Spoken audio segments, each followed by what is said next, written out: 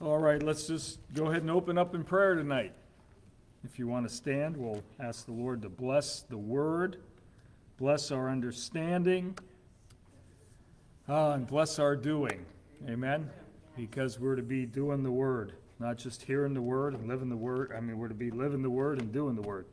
Father, we come to you tonight in Jesus' name, and we thank you for this gospel. We thank you for the power of the blood that has cleansed us, and we thank you for the power of our prayers, that, Lord God, you respond to prayer, and you are a rewarder of those who seek you diligently.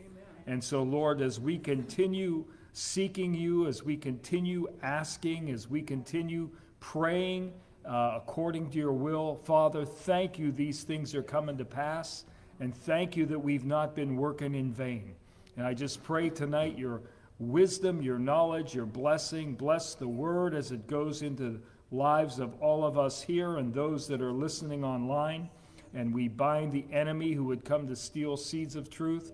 We thank you and give you all the praise, and we ask it all in Jesus' name. Amen. Amen. Okay, we'll go ahead and have a seat, and we'll just go ahead and start. All right. Something that's been on my heart and mind a little bit, and 2 days in a row I woke up just with this scripture, and you may say, well, gee, there's not much there. In Mark chapter 12, verse 34, the end of a discussion that Jesus had with one of the scribes or Pharisees, he said, "Thou art not far from the kingdom of God." And I'd like to just say that as many people as you and I have talked to about the Lord, or they've asked questions about the Lord, you'll remember that this was after Jesus had said about he was being questioned about the man who died and left a wife with no children, and then the brother married the wife, and then the next brother married the wife because that one died also, and then another brother married her because that one died, and in the end, they said to Jesus, "Whose wife will she be in the end?" And he told them, "You don't understand the scriptures nor the power of God, and that in heaven we will be as the angels." And then he went on to talk a little bit more, and it ended up about what is the first and the greatest commandment, was the question Jesus was asked, and he explained all of that. And as he explained, the man said to him, "Master, you're a good teacher, you do speak truth," and so on. Of course, he didn't really maybe understand. He's talking to God in the flesh. But anyway, so it says in verse 34, "And when Jesus saw that he answered discreetly, he said unto him, Thou art not far from the kingdom of God. And no man after that durst or would ask him any question." And so you think about how many times you and I, before we really had committed our lives, and I've talked to a few folks lately who said, I've never really committed myself the way you're talking about. And what I hope I'm talking about is exactly what the scripture says and denotes about this commitment that we make to Christ, and give up our life to receive his life, as the scripture says. So that we were not far from the kingdom of God at one point in time in our own lives. And we may have asked some silly questions. We may have said, some things that sounded pretty right. And if we were talking to somebody like maybe a pastor somewhere or whatever, they might have said to us, you're getting there, you're getting there. And that's somewhat what Jesus was saying in this. And I just thought of how many people over 40-some years or so for me, and many of you some similar times, and you've talked to folks, and they've asked you good questions and honest questions and sincere things, and proving that the Lord is working in all of this and working in people's lives. So he said, "Thou art not far from the kingdom of God." And if you're out there listening today, listen. You may be asking questions, You may be saying things like I said, I think I need to go to church. I would even be in parties and different things and say to my friends there, hey, we need to go to church, because the Lord was drawing us toward the kingdom. And you may be experiencing some of the same things. It doesn't mean that your flesh isn't raging against you, like let's party, let's go do this, let's go do that. But pay attention to the fact that God is trying to bring you in so that you can experience eternal life and saving grace. And that's a blessing of God. And a lot of folks will say, well, if the Lord's coming, why hasn't he come? Listen, it may be for you that he hasn't come as yet, because you can still come into the kingdom. And that's been our prayer here at the church at Warren for so many people and so many souls. So with that little bit said, let's go to Hebrews chapter 12 tonight. And you're familiar with this, but I want to throw a little pictorial in here. Probably would make a nice video if it could be done. But Hebrews chapter 12 says, wherefore, seeing we also are compassed about with so great a cloud of witnesses, let us lay aside every weight and the sin which does so easily beset us, and let us run with patience the race that is set before us. We're running a race. The Bible says that this Hebrews 11 and all the accounts of men of old that suffered things and went through things and fought battles and brought down kingdoms and saw their dead raised to life again, and others who, it says, wouldn't accept that resurrection. They wanted to go to the presence of the Lord. All through here, what they endured in verse 37 of chapter 11, sufferings and hardships. In verse 38, if they are accounted this way, somewhere in time, in the eyes of the Lord, you and I are going to be counted in what it says in verse 38, of whom the world was not worthy. Now that could sound very arrogant, and some people have lived an arrogant type lifestyle and, carried themselves like that, this world's not worthy of me. Well, listen, the only way that happens is that Christ really is alive in us and has taken over our life. We've yielded everything to him, and this world, what it means by that is the wickedness and the ugliness and the foulness of all these things, of murders and atrocities and, sacrifices of humans and various things. None of the world is worthy of these men that we read about. But if we will keep the faith to the end, if we will walk with the Lord, and of course our battles are not against the government out there or the nation over there or the king here or the ruler there.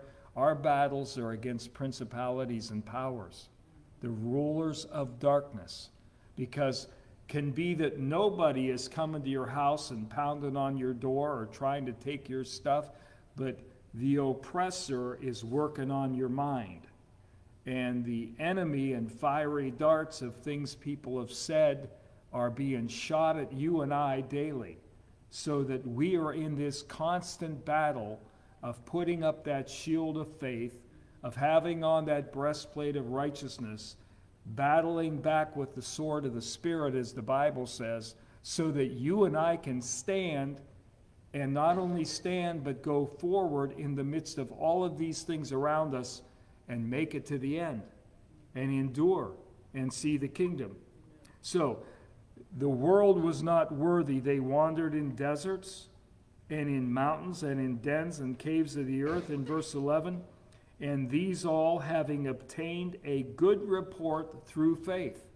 What does that mean? It's the same as those spies that went into the land, and two of those spies came back and said, we have a good report. Our God is able to give us this land. And so these men had a good report. Through faith, they believed God. And I know we're going through things today, all of us in our different lifestyles, in our different ways, with different family things and so on. We're going through trials and tribulations, and these are really, scripturally, they're light things compared to what these men went through. And according to the rewards that we have before us, they're very minute compared to what the Lord is going to give us. But for now, in this time and season, they can wear on our minds. They can be a heaviness on our heart. They can feel like a weight on our shoulders. They can cause us to take those deep sighing breaths over and over, wondering what's going to happen? Where is this going to end up? Are they ever going to learn, or will they ever grow? Will things ever change? All these things that go on in our life. And they're normal, everyday things, but in this, you know, we have the victory through Jesus, that he wants to take us all the way through. And so it says they obtained a good report through faith, received not the promise. They didn't see what you and I are now promised, but they awaited that, and that they without us should not be made perfect. In other words, the kingdom isn't going to be complete until you and I are a part of all that. And they're not going to receive their rewards until we receive ours. You think about that. Now their patience, like we read in Revelation, they said, you know, how long, O Lord, how long? And then we talk about the patience of the saints, waiting on the Lord to bring about what he's going to do, but they can't receive their blessings until we receive ours. So he says in verse 12, wherefore, seeing we also are compassed about with so great a cloud of witnesses, and many times we need to remember all of these men we read about, even the women, Deborah, you know, and different ones, Esther in the scripture for you ladies, and all the way back, what they endured, what they encountered, what they went through, some of the fears that they faced, you know, to be exiled or to be executed by the king, Esther, to be executed if she went against the king's command and so on. Great cloud of witnesses. Let us lay aside every weight. So tonight, if you just examine what you do and what I do, what we do, and what weighs us down, what are the weights that if I can just put this thing off and not have to battle this all the time, then I'm free to take on some other things that the Lord may have. To lay aside every weight and sin that does so easily beset us, and let us run with patience the race that is set before us. Do you know every one of you has a course that you're going to go through in life? And your course is going to be different than everybody else's course in life. When I think about this running the race, it kept coming to my mind about the, how many of you've watched football? Some of you ladies have watched it with your husbands maybe, or at a family gathering or whatever. And you know, the fella catches the ball, he runs, he's going down the sidelines, he goes all the way into the end zone, and then they say, well, wait a minute, they called for a reassessment of what went on there. And so they go back and they're going to show you what happened from a different angle, and they look down and you see his foot, and well, from here it looks like he went out of bounds.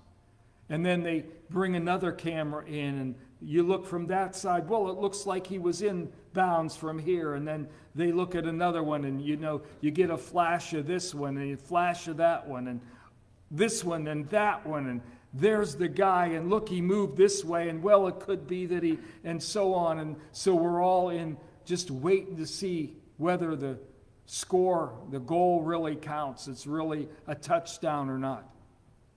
Wouldn't you hate to live your life where the Lord has to go back and replay where you went out of bounds? Or did you go out of bounds? Or you know, these good works that some people do, and then you go back and you find they really weren't good at all because this was involved and that was involved and so on. And so he says that we're to run this race. Live life in bounds. In other words, there doesn't have to be a replay to go back to see if we went out of bounds or not. And the Bible tells us in other places that he who runs a race to get the prize, we've got to run lawfully. We've got to go accordingly, and so on. So let us lay aside every sin or every weight and sin that does beset us. And let us run with patience the race that is set before us. Again, you've all got a different race than I do. Some days it may seem like my race is almost nothing, like I'm going downhill all the time. And your race may seem like you're going uphill all the time. It's a constant battle. I guess we should reverse those roles, because I feel like mine's always an uphill battle. And I look at other folks and say, well, gee, it looks like they're just coasting through life. They're just jogging this race, and there I am, huffing and puffing and trying to get up the top of the hill and so on. And do you remember we showed the little movie about the young racers, and the coach kept telling them she had a reason for why they were going to do what they were doing and so on. A lot of good points in that movie. So he says, and let us run the race with patience. And again, there are those who are sprinters. There are those who run a 220, those who run a 440, you know, those who run a mile. There's the marathons and so on. And so in all these things, you have to pace yourself and run with patience, knowing that there's a lot of ground between me and the end of that before I cross that finish line, before I can get any kind of prize or place or qualify or whatever the case may be. I've got to stay in here and be patient, and it may look like a lot of folks are ahead of me, but you know, I just got to keep my pace. I got to keep going forward. And with a lot of things right now, there's a lot of folks stepping away from the Lord. There's a lot of people getting out of the race. But the main thing is, you know, you want to cross the finish line, right? You've all seen the ribbon stretched across the finish line. You want to break that ribbon, but for us, that's not the end of it. We're to have our eyes, like it says here, looking unto Jesus. In other words, I'm going to cross that ribbon. I'm going to break that ribbon, or somebody's going to break it before me, but that's not my prize. The Bible tells me our prize is Christ. To keep looking to him past the ribbon, past the end of the track, past everything that we see, you know, all the glitz and glamour, whatever goes on there. He's the prize. And Paul said, you know, I leave those things which are behind in Philippians. I press toward the mark, which is the high calling that is in Christ Jesus, the high calling of God in Christ. In other words, I can see the Lord, and I'm happy to make it into the kingdom, but really the prize is seeing Christ in his fullness, the one who paid the price for our sins, the one who suffered for us, the one who, as the Bible says, endured the cross for the joy that was set before him. So crossing the line, you know, I'm going to be wiped out from running and huffing and puffing, and my legs may cramp up, and I may have chest pains and everything else. But when I see the prize, that's what we're running for. Not just to finish the race. We want to finish the race. We want to cross the goal line. We want to break the ribbon. But our prize is Christ. Because that's our rest. That's our refreshing. That's the salvation of our souls. He's the one who's laid all this out for us. He's the one who's kept us when there was nobody there with us. Nobody understood what we were going through, or, you know, we weren't around everybody. It wasn't group fellowship or group therapy. It was Christ who ministered to us through his Spirit here in the earth to lift us up, to keep us going, to give us a second wind in the race when one day we were thinking, you know, maybe I'm not going to make it. It's not terrible to have those thoughts. It's time to say, Lord, you're able to keep me. Lord, you're able to get me through. You're able to pick me up. I do feel like I can't make it sometimes, but thank you that you get me through again and again, over and over. Amen? Looking unto Jesus. So running the race, running it with patience, knowing that, listen, let's say life, just as an example. I'm 66, I'll be 67 years old. I keep telling myself, listen, I got to take care of some things because I might make it to 86 years old if the Lord doesn't come before then. So, or if I don't pass before then, of course, but if I make it to 86 years old, what's the last 20 years going to be like? I want to make sure or try to do what I can to keep myself in a lot of ways, physically, mentally, you know, and so on. That's, you plan ahead. Oh, and I meant to say, let me come back to that. I meant to say, how many of you remember when I talked about the alarm clock on Sunday morning? And anybody out there listening, I realized after I got through all of that, I forgot to say at one point, you do know I'm kidding, when I said about having the alarm clock right next to your bed, so I hope nobody was offended. Nobody called me. A couple of the women said, well, since you said that, I went home and took my husband's alarm clock and put it downstairs next to the intercom system, so he'd have to get up and get busy about doing some things around our house. But no, I said about if you have your alarm clock next to your bed, you know why you do that. It's because you're lazy. And I know you're not lazy, and I hope nobody was offended by that, because for some of you, 35 years or so, you got up and went to work with that alarm clock next to your bed.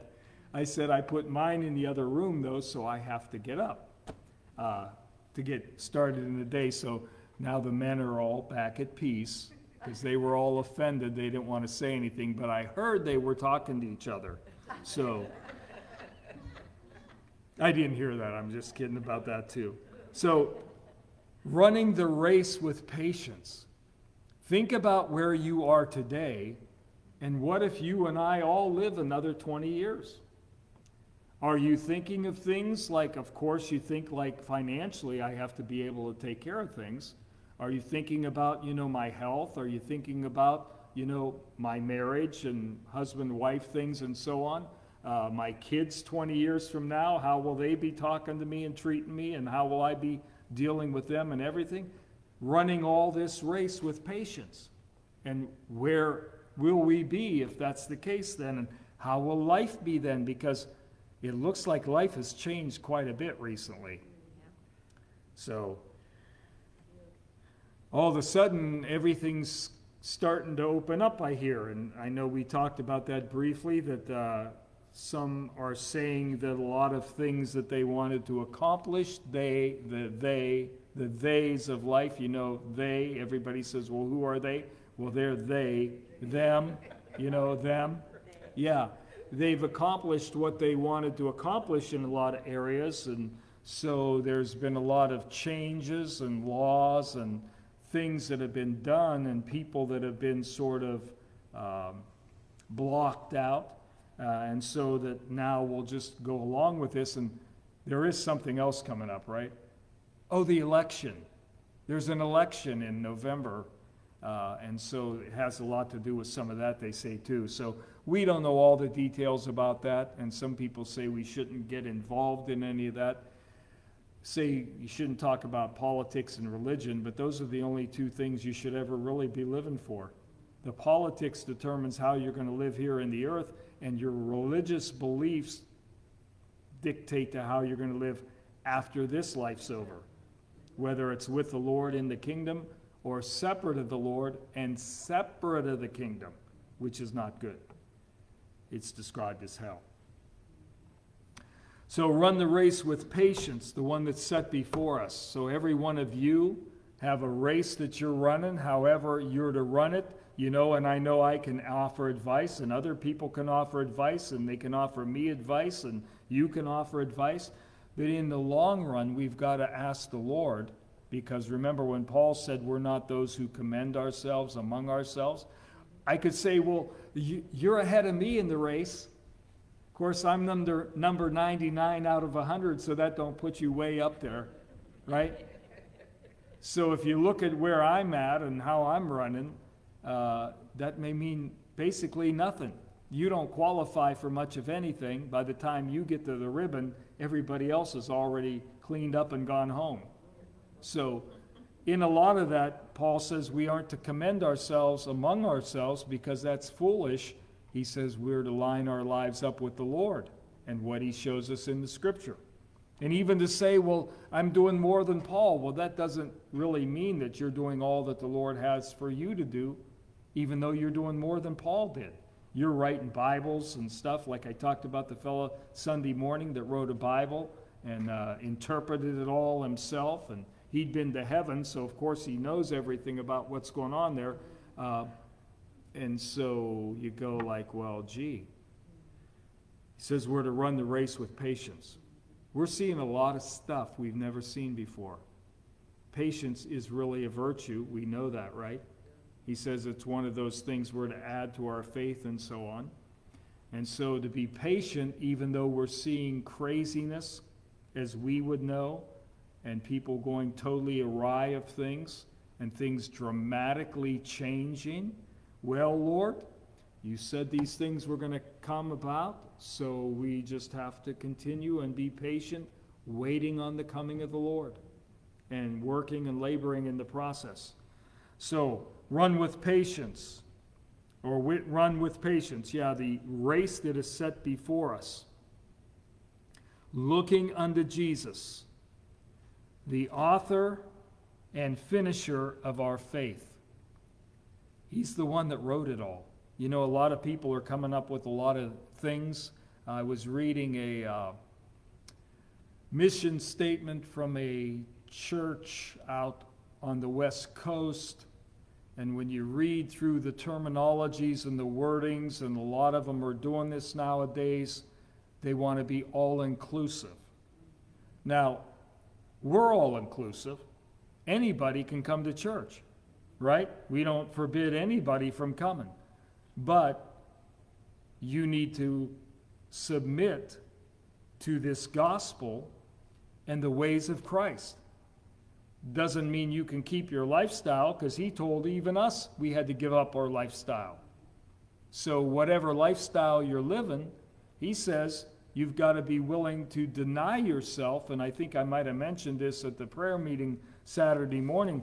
That deny yourself doesn't mean just say, okay, I won't do some things I like anymore. No, it means you're to see yourself as trash. And that goes against all this new, you're beautiful the way you are, and God loves you the way you are, which he does, but he wants to change you, because if you're not changed, you can't enter the kingdom. The Bible says at one point, when they were debating about whether to be circumcised in the flesh or not, he said it's not about circumcision of the flesh or uncircumcision of the flesh. It's about a new creature, which is in Christ Jesus. That means every one of us, whether we physically are circumcised or not, we have to become a new creation to enter into the kingdom. One of the things we talked about putting off some things, I think, last week in some areas, though he tells us what we're to put on. And in Corinthians 15, he tells us that this mortal is going to put on immortality. It says, actually, in 15:53, this corruptible must, 1 Corinthians 15:53, this corruptible must put on incorruption. So that's why I wonder about a lot of these folks that are traveling back and forth into heaven. How does that work? I don't know. And maybe I'm a little negative about it. He tells us we're to put on the new man in Ephesians 4:24. which after God is created in righteousness and true holiness. See, this new man is nothing like the old man, because the old man was foul-mouthed, thought evil and wickedness, plotted and planned. But it says, put on the new man in Ephesians 4:24, which after God is created. The new man we're putting on and have put on and are walking in is created in righteousness and true holiness, not a false humility type thing, not a holiness that is verbal but no actions and deeds. It's true holiness. And then it says in Colossians 3:10 that we have put on the new man, which is renewed in knowledge. We talked about James last week and the week before a little bit about the knowledge which is from above and the knowledge which is earthly and sensual and devilish. It says here, we put on the new man which is renewed in knowledge after the image of him that created him, which is God. We're renewed in knowledge after the image of Christ, after the image of God. And then he says we're to put on, and this is what a lot of folks need to work on in the churches, and I mean all of us, in Colossians 3:12, he says if we're the elect of God, he says, put on therefore as the elect of God, holy and beloved. That means we're living in holiness and we're beloved of the Father. He says that we're to put on bowels of mercies, kindness, humbleness of mind. That means in our minds, there's no, well, I'll get you later thought, or I never liked you anyway thought. Humbleness of mind. I mentally don't ascend to a place of supremacy. He says we're to put on bowels of mercies. Sometimes we get a little weary of people and things and we lose our mercy. We forget that we've been shown mercy over and over and over again. And kindness and humbleness of mind, meekness and long suffering, which means we put up with things for a long time, believing, waiting, praying, trusting, running our race with patience, looking unto Jesus, the author and the finisher of our faith. He's the author of our faith because he is the Word in the flesh. So what we're reading is his authorship of what we are to live to make it into the kingdom. Looking unto Jesus, the author and the finisher of our faith. Remember, he finished our faith at the cross. All we do is believe and obey and walk and follow.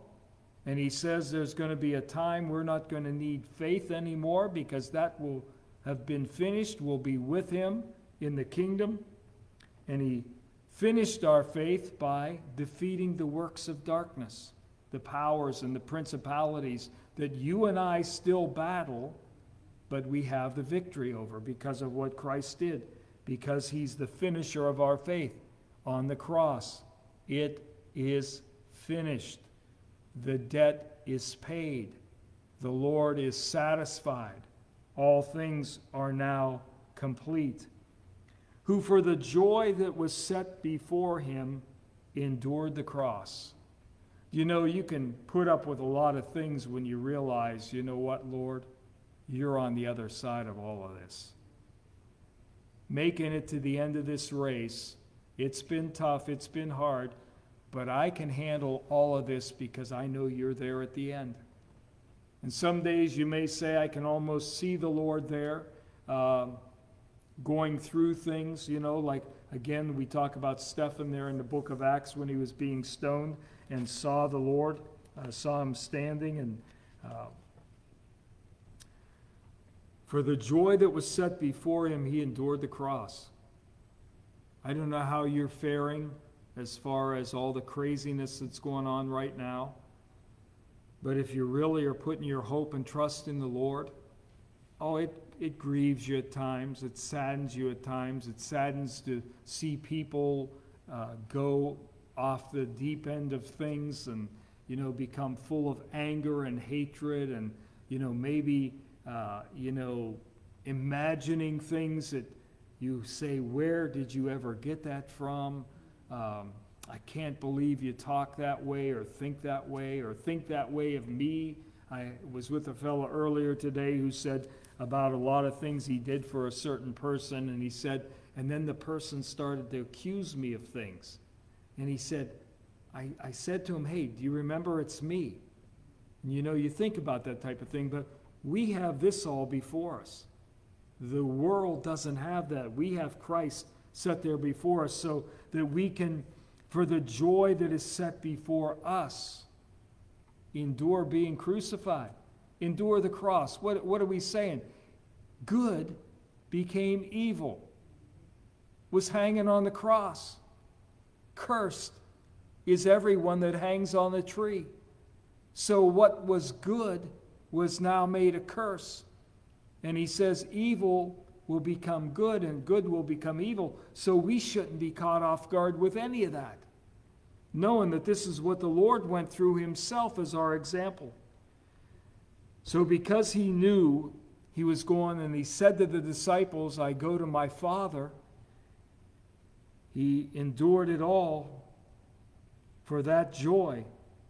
He despised the shame, Hey, look, just as churches, as some of us and some as pastors and pastors we know, and I'm going to ask you, I'm going to give you a list of a lot of pastors. I'm going to ask you to pray for them all because we've been having more and more pastors coming to our meeting. But they need prayer. And anyway, he despised the shame. And a lot of things you see happening out here, you can have that same despising of, because this is terrible that this has happened. That people look at everything this way now. That they can't see, like how many times I've said to people, have you forgotten the thousands of people that came through these doors, that repented of their sins, that their lifestyles were changed, their hearts were changed, all of a sudden people liked them because the Lord had come into their lives? We can't forget all that. And then you have people that have dastardly things they want to do to the church and say against the church, and even if there were problems or anything like that. But how about all the souls that were saved? How about all the people that have a knowledge of the truth and some fear or understanding of God because of where they were? And you can take any church and say the same thing. We've watched major denominations right here locally where had major problems. Things that people said, how could they ever do that? Well, people are people, and people can fall. And that's why we don't set people on pedestals. We worship Christ, and we follow men because men are supposed to lead us in the right ways of the Lord, and pray that we always do. So keep looking to Jesus. He's the author. He wrote all this for us. He gave us these guidelines. He gave us the commandments, the truths, the laws, the things to abide by, the things that will save us in the end, and showed us and wrote out for us, these things will hurt you in the end. Don't follow those. Who for the joy that was set before him endured the cross, knowing there's so much more after all this, right? This is not the end of our life. When I take my last breath on this earth, it's not the end of me. It's the beginning of the whole new life in Christ. If I finish this race lawfully, which means in Christ Jesus, and have not run back into the world. Remember those other people that said, why is it that you don't run with us anymore? Because I'm running this course now. despising the shame, and is set down at the right hand of the throne of God, the highest place. Consider him that endured such contradiction of sinners against himself, did nothing but good, was reviled as evil, hated, mocked, ridiculed, died the most horrific death. Cursed, as the Bible says, is he that hangs on a tree. Consider him that endured such contradiction of sinners against himself, raised the dead, healed children, adults, straightened the crooked back of the woman, the lame walked, the blind saw, stopped the storms, fed the people, all the things that Christ did. Contradiction of sinners, that means a hostility, a reviling against, a hatred towards, of sinners against himself, lest you be wearied and faint in your minds. And stop and think about, what have we really gone through that we could compare to any of this?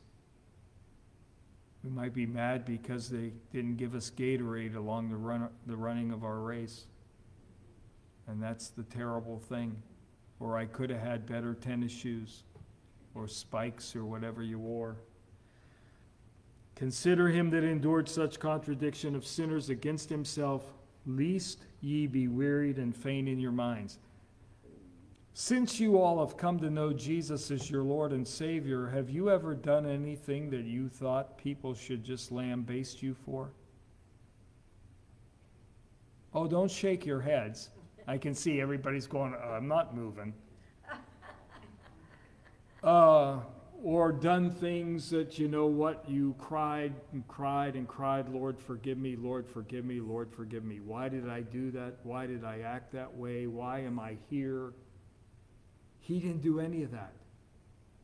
He didn't rise up in evil against his neighbors or against the people or his own family who at one point in time they thought he was beside himself. He didn't mistreat them. He endured all that, along with all the other people, his disciples forsaking him at the very end. Isn't that when you should stick with somebody when they're in their worst time? It's nice to be friends and fellowship, and you know, I was getting to share with some of the men there that you know, in our church, you were a mixed church. There's ethnicity, whatever. We fellowship together. We travel together. We go to dinners and things together. Some of you babysat each other's children and the whole thing. I said we were told once we were the only New Testament church. One of these men that taught on the New Testament church said he ever saw. But what happens with that? It's a great compliment, but do we continue in that? Do we keep that up? Do we teach other people that that's where we were and what we're about? Consider him that endured such contradiction of sinners against himself. Do you think you've ever taken it personal when somebody's lashed out at you? I was accused of that once in a major way, and then I found out it was personal. So sometimes it is. But to be always thinking it's against me personal, it's against me personal, it's against me personal, that's an inferiority. Either that or it's a God complex. You think like I'm God and they're challenging me. And all of that stuff. Remember it says about, what was it? Put on bowels of mercy, kindness, humbleness of mind. And so that you don't even go to those thoughts anymore. That's when you realize how blessed we are. Despising the shame, is set down at the right hand of God, of the throne of God. Consider him that endured such contradiction of sinners against himself, lest ye be wearied and faint in your minds, because you and I have not yet resisted unto blood. Amen? And then over in Hebrews 12, 14 and 15, It says, you and I are to follow peace with all men, and holiness, without which no man shall see the Lord. You know, I talk about some of the other religious orders and things, and some of the things that are behind them and what they are looking to accomplish in the world and world dominance, and some who are out there right now killing people and doing horrific things. And people say, well, you hate them, you hate them. And I can honestly say I don't hate them. But I'm not going to stop telling people to beware, because that's what they'll do to you. That's where their hearts are. They actually hate you while you're being accused of hating them. I don't hate cars because I tell people not to walk in front of cars. I'm warning you that if you walk in front of a fast-moving car, it can kill you or will kill you. And so it doesn't mean I hate cars. Pretty simple as far as of course I'm pretty simple as far as thinking things out anyway.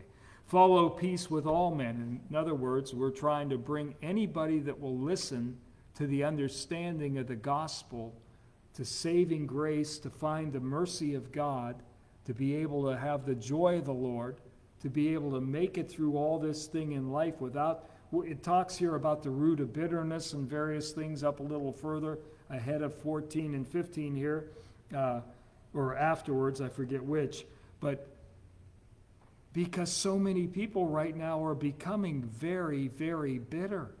They're becoming hateful over whether you wore a mask or not, whether you got a vaccine or not, whether you got within 6 feet of me or not, whether you serve my food this way, that way. I mean, everything is becoming hateful out here. And this is all the works of darkness being manifest in the earth. And remember, the Bible tells us that is going to get worse and worse as we go. But he still says to us that we're to follow peace. We're to try to be at peace with all men. You remember I shared with you a little bit ago, maybe a month and a half or so ago, that I had driven up to Cleveland to meet a man, and I had to give him this piece for some equipment and so on. And I started talking to him, and he started talking to me, and we were talking about the Lord and what he believes and so on. And I suddenly saw in his eyes this look, and I said, well, I'm not going to go any further with this right now, because I can see he's not about following peace with all men. He's about to explode. So I just said, well, I'm just going to leave it right here at that. And I said, hey, listen, said his name. It was nice talking to you. I'm glad I got to meet with you. Maybe I'll be up here. I'll stop at your shop now that you told me where it's at and so on. Got in my car and drove away. I didn't need a ruckus on the street corner in Cleveland where I don't know anybody. Following peace with all men and holiness, without which no man shall see the Lord. Everybody is required to enter into this holiness. The Bible says, he said, be holy, for I am holy. That's not legalism, and that's not hypocrisy. It's not pharisaical. There's a lot of verbiage out there today.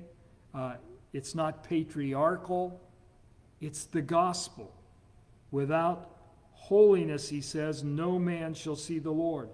And then he says, looking diligently, lest any man fail. So he told us to look to Jesus, the author and the finisher of our faith. And there he says, looking diligently, lest any man fail of the grace of God. I don't want to fail of the grace of God. I want to look more and more diligently as we go and see the Lord, like I said, beyond the ribbon in the race that I'm running. That's going to be a great thing to break that ribbon, but that's not the end of it. Seeing him face to face, as the Bible says, is the end of it all.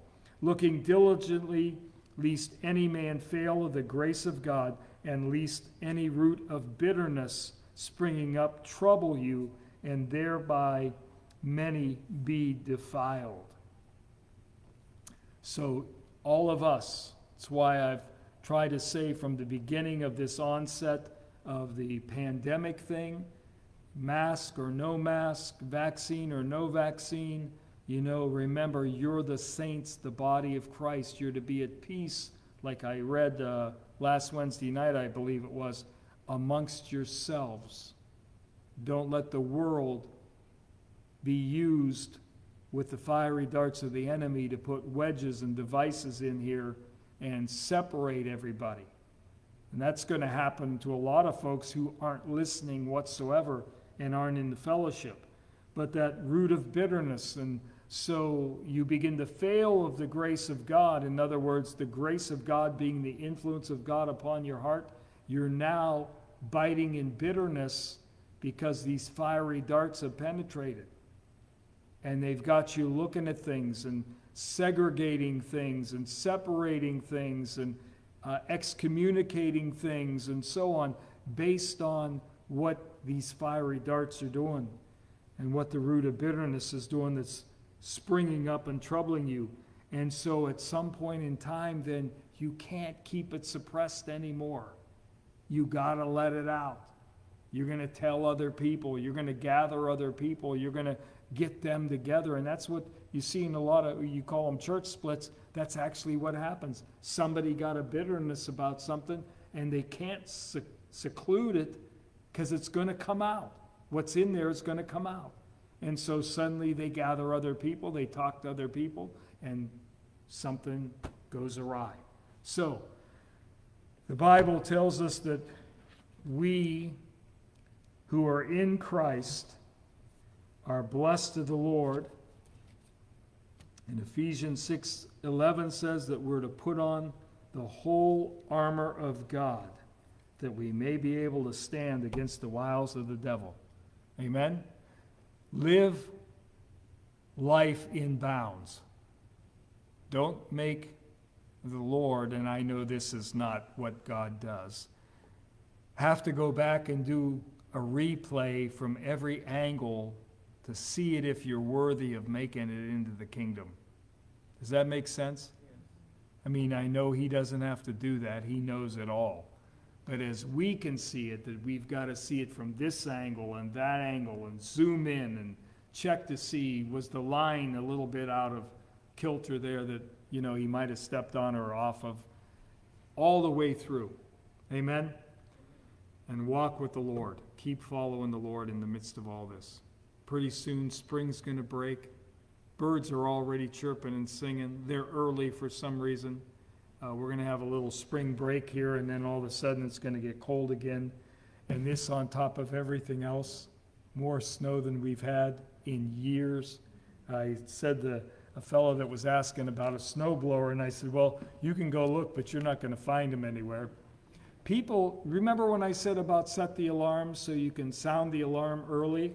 You know, my alarm went off at 10:50, I think it was, or something like that, instead of 10 after 5. And so I'm already about what we're doing, and I'm way past getting up and get cleaned up and getting ready.